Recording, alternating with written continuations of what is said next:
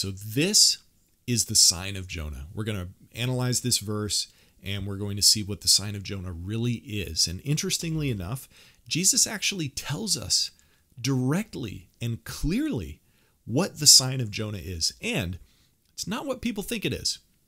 So here I'm reading from Matthew 12:33 through 39. Here's what it says. Either make the tree good and its fruit good, or else make the tree bad and its fruit bad, for a tree is known by its fruit.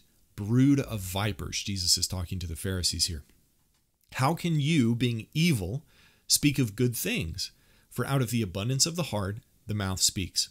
A good man, out of the good treasure of his heart, brings forth good things, and an evil man, out of the evil treasure, brings forth evil things.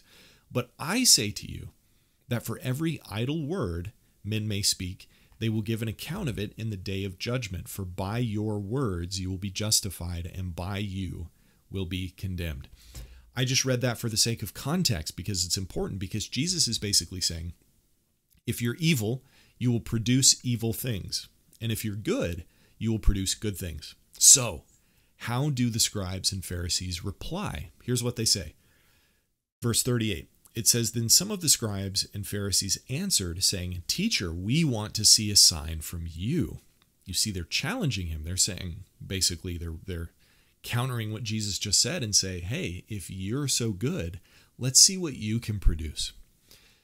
But he answered, Jesus, and said to them, here's the verse that everybody's sharing about the sign of Jonah. An evil and adulterous generation seeks after a sign, and no sign will be given to it except for the sign of Jonah. Here's the description of the sign of Jonah. Here's what Jesus himself says the sign of Jonah is. When people say, well, the sign of Jonah is the eclipse going through 7 cities of Nineveh, that's not what it is. Here is what Jesus himself says the sign of Jonah is. As Jonah was 3 days and 3 nights in the belly of the great fish, so will the Son of Man be 3 days and 3 nights in the heart of the earth. Jesus' death and resurrection, that's the sign of Jonah. Being dead for 3 days, being resurrected 3 days later. Jonah was in the belly of the fish for 3 days and came back on the 3rd day. Jesus will do the same thing. That is the sign that this generation will be given. And they were. Verse 41 says, the men of Nineveh will rise up in the judgment with this generation and condemn it, because they repented at the preaching of Jonah, and indeed a greater Jonah is here. So one thing to note, Jesus is talking about then. Again, Jesus is talking about a very specific time and a specific thing that happens. We cannot add our own meaning into Scripture. We can't change what this means.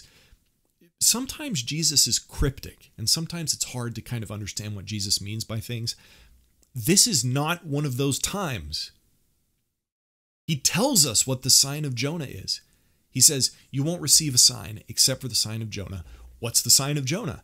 Jonah was in the belly of the fish for 3 days, and he came back on the 3rd day. Hey, and that's what's going to happen to the Son of Man.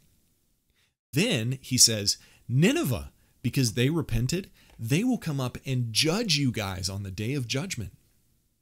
Because they repented when Jonah preached to them. But you guys aren't going to repent. Jesus is foreseeing this, and he was correct. These Pharisees did not repent. Jesus is saying, I am the better Jonah. And so Nineveh itself is going to rise up in judgment against you because you didn't repent, and the greater Jonah is here. So that's what the sign of Jonah is.